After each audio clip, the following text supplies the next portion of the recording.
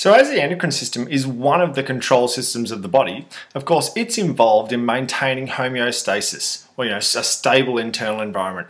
And something that's maintained at homeostatic levels is the level of glucose in the blood. So we need to have glucose in the blood because every single cell in our body uses glucose to perform cellular respiration, which is how they get energy, which they need to survive. So if there wasn't the right amount of glucose in the blood, the cells would all die. We can't have too much, and we can't have too little. So we had to have just the right amount. And this is all controlled by the endocrine system and some hormones involved. So what happens, a good example of this is what happens if you eat some food. So this guy here he's having a burger. So what happens when you eat food basically is your blood glucose levels do rise. And then what happens is an organ, which is called the pancreas, so this is the pancreas here, it then excretes a hormone called insulin. Insulin then travels over to the liver, so this is the liver over here. Insulin travels over to the liver and it also targets just a whole lot of body cells. And what happens is then the liver, as well as body cells, they take up glucose from the blood. So if glucose is too high in the blood, the pancreas secretes insulin, so a hormone, into the bloodstream, and then the liver and all the body cells remove the extra glucose from the blood until it gets just back to the right levels. And so after that's happened, then the level of blood glucose returns to homeostatic levels, or just the right level.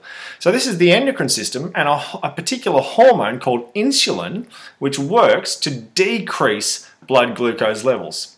But of course, sometimes blood glucose is too high, but sometimes it's even too low. So in reality, there's two hormones that work together to maintain homeostatic levels of glucose in the blood. So we just went through the insulin example. So that was if the stimulus. So this is a stimulus response model. If there's high blood sugar, then insulin is released from the pancreas. So the receptor, the pancreas, detects that there's too much sugar in the blood.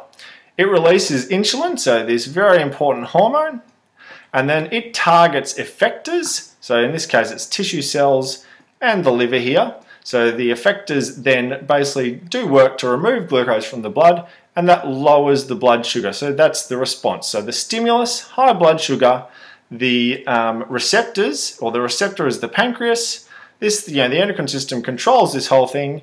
Insulin is released to the effectors, the cells and the liver, and that results in a response which is the lowering of your blood sugar levels. So that's a stimulus response model using the endocrine system, and in that case it's insulin. But there's another one that happens at the same time, because what happens if you have high blood sugar and then it gets to the right level, but then what if it drops too low? You haven't eaten for ages and ages, but you still need blood, or you need glucose in your blood to be able to give all your cells the glucose they need to basically to survive. So what happens if we have low blood sugar? Well, then it's again the pancreas. So that if the stimulus is low blood sugar, the pancreas is the receptor. In this case, it releases a hormone, a different hormone this time, called glucagon. Glucagon then again travels to, it's the same effector. So again, glucagon travels to the liver. And glucagon is a hormone which results in the liver excreting glucose into the bloodstream. So insulin takes glucose out of the blood, and glucagon puts more glucose into the blood. And of course, that then the response is raises blood sugar. So in this stimulus response model, so the stimulus is low blood sugar. The receptor is the pancreas, so it detects that. Oh, we don't have enough sugar in the blood. Quick, we'll release glucagon, and then it releases glucagon into the blood. It travels all the way to the liver, which is the effector, the one that kind of does the thing to fix it.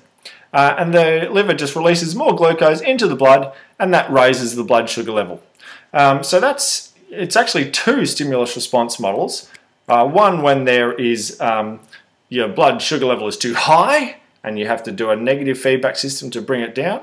And the other when the blood sugar level, or the glucose in the blood, is too low, and negative feedback has to happen to bring it back up. So that's one of the really classic examples of the endocrine system achieving homeostasis via negative feedback.